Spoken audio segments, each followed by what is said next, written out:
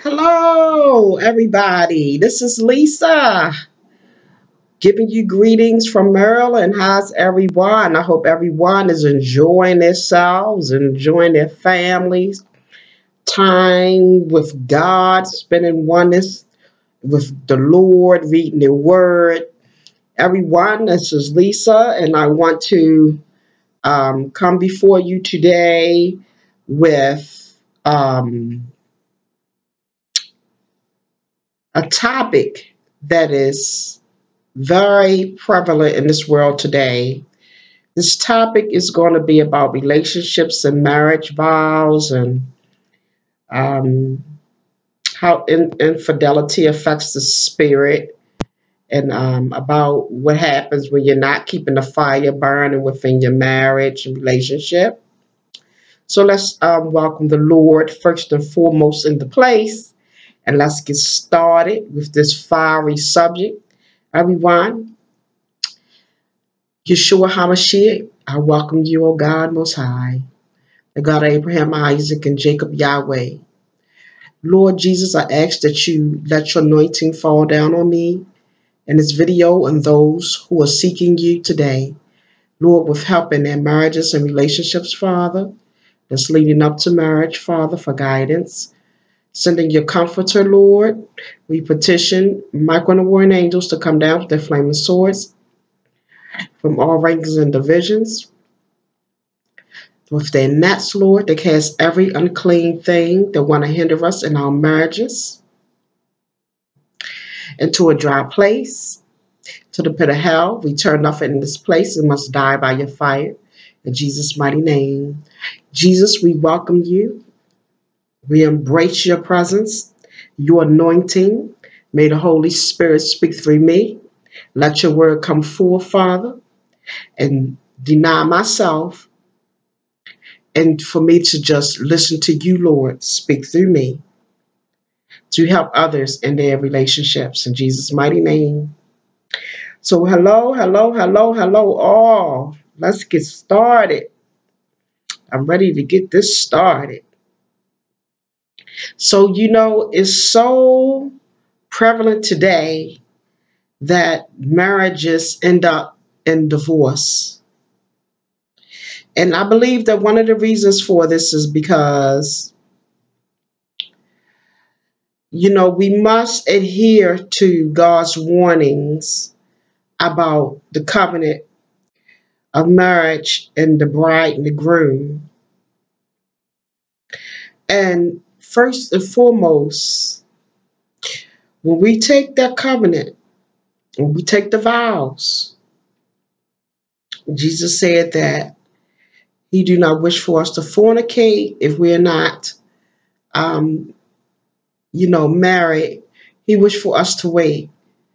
He said, but if you feel that though it's better to marry than to burn, meaning this, if you're good enough to sleep with, you're good enough to marry. In other words, Jesus wants us to marry before we fornicate with someone, meaning sex before marriage, and of course before marriage. Because it's sin when we're doing opposite. And in Matthew 19:6, he said, so they are no longer two, but one flesh. Therefore, what God has joined together, let no one separate. Now, when I was in prayer recently, I heard the words, what God has joined together, let no man put asunder. And I was saying to myself, well, Lord, why am I hearing this?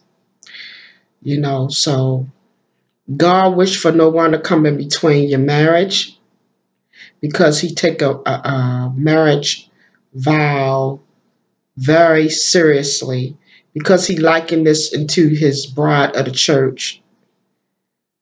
So everyone, let's start talking. We know that marriage is hard work.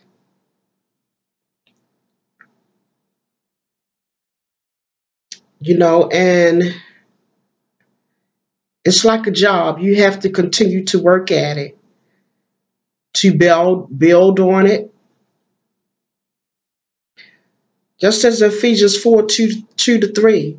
Be completely humble and gentle, be patient, bearing with one another in love. Make every effort to keep the unity of the Spirit through the bond of peace. Now, with this verse, God wants us to be gentle with one another, because when we're harsh with one another, and we break the peace amongst one another,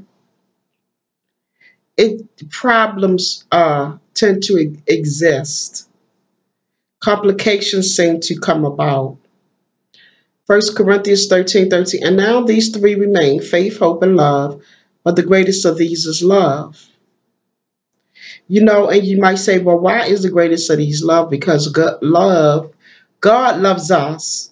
Therefore, we ought to love our spouse or our mate.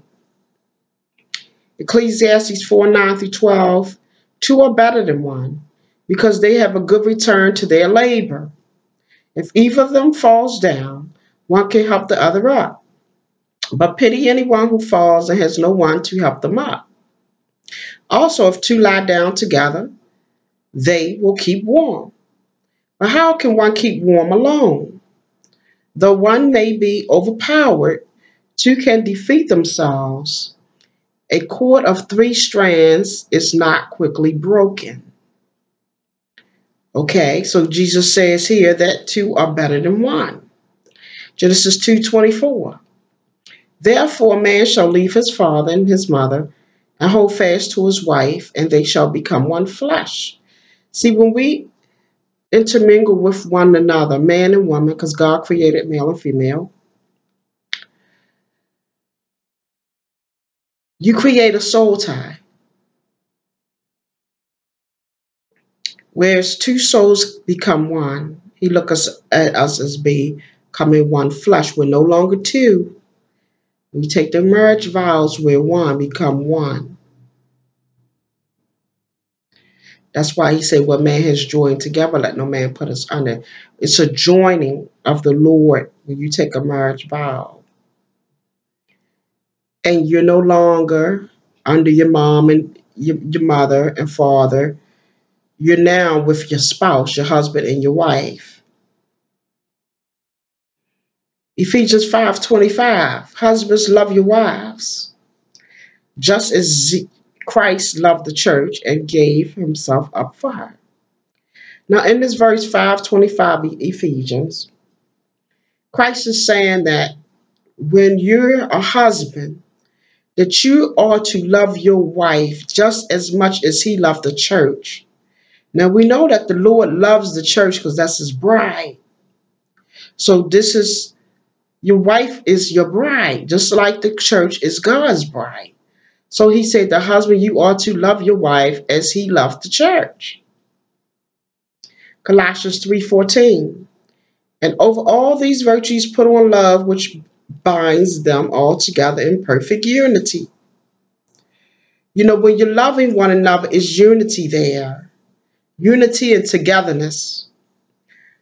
The Song of Solomon 8:6-7. Place me like a seal over your heart, like a seal on your arm. For love is as strong as death, its jealousy as enduring as the grave. Love flashes like fire, the brightest kind of flame. Many waters cannot quench love, nor can rivers drown it. If a man try to buy love with all his wealth, his offer will be utterly scorned. You cannot buy love. Love is acquired.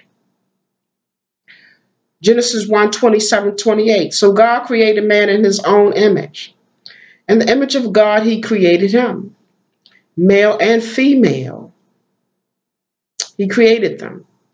And God blessed them, and God said to them, be fruitful and multiply and fill the earth and subdue it, and have dominion over the fish of the sea and over the birds of the heavens and over every living thing that moves on earth. So everyone, This is very, very powerful. When Jesus created male and female, he created the females to be fruitful, to multiply, to bear children with their husbands. When he created male and female, it was for a reason. Everyone, I need to pause the video because the battery is getting low. But don't go anywhere because this is gonna be a hot subject. So just stay tuned. I need to pause for a moment, everyone. Okay, everyone, I'm going to resume the video. In 1 Thessalonians 5:11, it says, "Therefore encourage one another and build each other up, just as in fact you are doing." So when we're in a marriage, we must build each other up, encourage one another.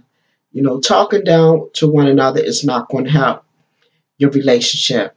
Matthew 19:6, so they are no longer two but one flesh. Therefore, what God has joined together, let no one separate. And God does not wish for us to let anyone in your marriage, anyone outside of your marriage, come and interrupt or interfere in your marriage vows, because the marriage bed is to be undefiled, meaning that no one should come in between a husband and a wife. And then in doing this, if you break this covenant, there will be so many complications. Things become very complicated. Divorce comes about, and then you become a statistic. And your marriage vows will be broken.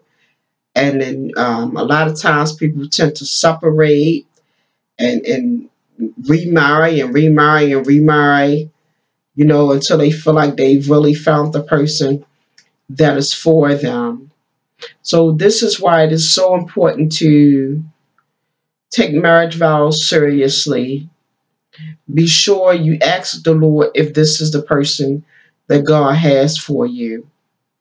Because oftentimes God will give you red flags when it's not the person that's for you. Because the man is the Godhead. And he wished for the man to be a Godhead. So a lot of times when this is a soul and people aren't following the ways of the Lord, temptation can come in between. Now, when you're married in a relationship, or a relationship leading up to a marriage, it's good to court your mate with decency. It's good to respect your mate, as God says to love your mate, respect your mate, respect one another, to encourage one another, and to be cordial to one another, to love one another. Become doing the things that you are to do, as one flesh, being in one flesh. You want things to come together in your life. You want to share ideas. You want to enjoy one another. It's good to have your mate as a best friend. A lot of times people become best friends when they're in a marriage, and this is good. you know. And you don't want to look at a mate as somebody that you can't stand, or someone you can't be around, someone you can't look at, you know. And when we're in marriage, it's good to do things, keep things, the fire burning. Just as you started with courting and dating, you want to keep dating your mate. You want to come up with ideas to date your mate. Do things that your mate would like. If your husband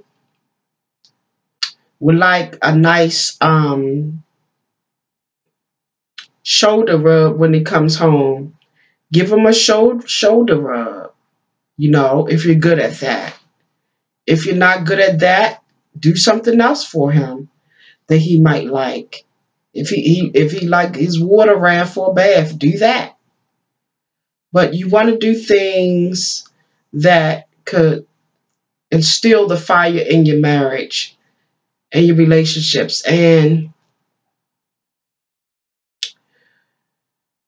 for women, if you like flowers, for your mate to give you flowers, or candy or something of that sort, you want to still do things in your marriage to help keep the fire burning. Now, myself, I've been married now for 24 years. And I've been with my spouse for half of my life. And so we know a lot about each other. We know a lot about each other's ways. Some things we like about each other, some things we don't. We've gone through a lot of things. We've been through the infidelity, outside of the marriage. We had interference outside of the marriage. We have two children where we were trying to raise our children. And, a lot of issues came about.